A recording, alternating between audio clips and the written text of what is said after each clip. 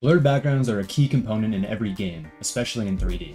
Not only do they allow UI menus to really pop, giving them a nice professional look, blurred backgrounds can also be used in a number of other situations. For example, Valheim uses it to obscure their background, giving it a nice styled look. Or we can also blur near field, like when a player enters into water. Today, I'm going to be showing you the easiest way to achieve this effect in Unity. I don't want to waste any more of your time, so let's get straight into it. Okay, so I have a pre-made project here. If you want this project, it's available for free on my Patreon, or you can follow the link in the top right where I show you how to make this 3D world in just 5 minutes. Let's quickly look at the project files. Make sure you have a main camera in your hierarchy view. This environment object is just a container for all of the open world assets that you see, and then the UI canvas is hidden right now, but if we enable it, you can see the inventory UI that I've made. The only problem is there's no contrast between the inventory UI and the background. So today we're gonna add in a post-processing effect to blur the background, and I promise you, this is the easiest, simplest, most effective way to do it in Unity. Okay, let's go into Window, and then we're gonna go into the Package Manager.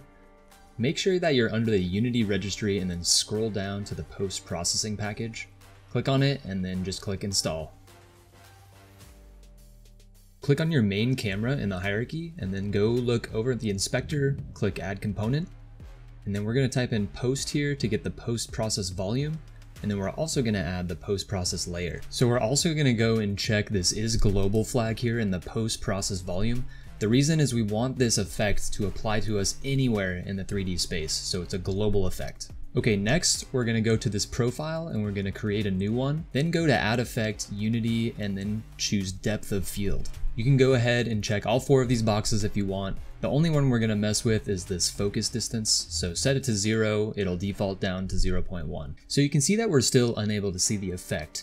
The reason is because this layer property is set to nothing. So change that to everything and now we can actually see that blur in the background.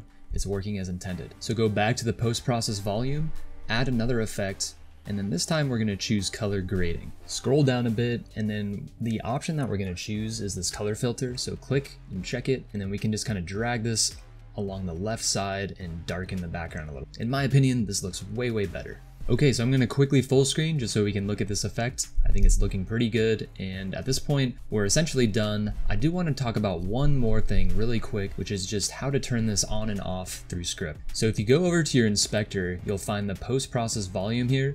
We can just enable it or disable it, and it will completely take this effect away and then add it back on. So that's the only thing that we need to change via script.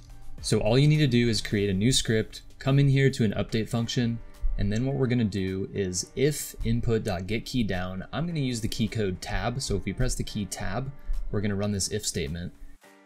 Then we're going to get our post-process volume elements from our camera.main.gameObject.getComponent. So since we want to toggle this and it's just a boolean, all we have to do is do not the current value. Okay, and then just make sure that you add that script to a game object when you're done.